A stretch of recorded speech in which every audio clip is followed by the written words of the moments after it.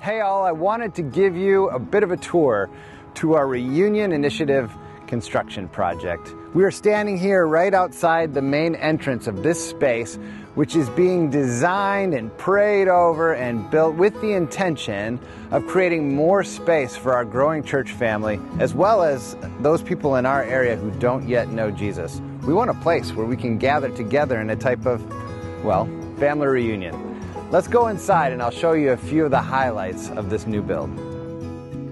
Our youth group has outgrown their current space, which we affectionately refer to as the box. And so we built them this brand new space, which is twice the size, close to the main entrance, and just across the lobby from our new gym. But the gym's getting ahead of ourselves. Let's go look at the kids' spaces. We are now in our main entrance hall. Just over here is where families will check in their kids on Sunday mornings. And then this really cool feature just over here is this large rectangle with the slightly higher roof is where we're going to have an indoor kids play area, which is accessible from the hallway and from some of the classrooms.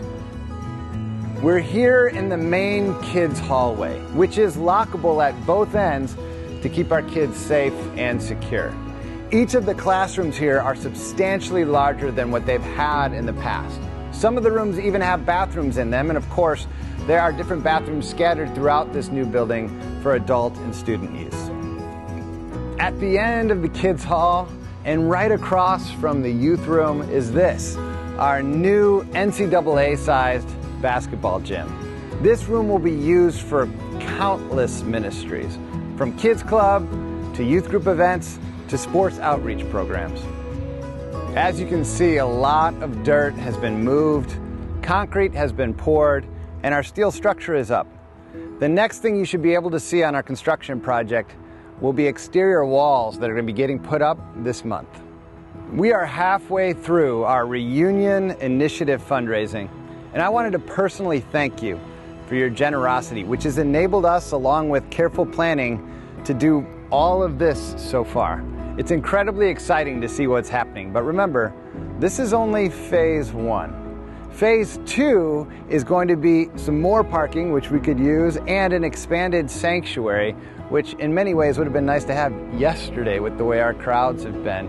And in order for us to do phase 2, we'll need to raise an additional $2 million. I would ask you to consider please checking out graceA2.org/reunion so you can learn a little bit more about this project, both phase 1 and phase 2, and how you might join us in making a pledge and helping support this Reunion Initiative. Again, thank you so much for all that you've done already. We'll keep you posted on all of our updates, and Lord willing, this project, phase 1, will be done by the end of the year. Thanks, everyone.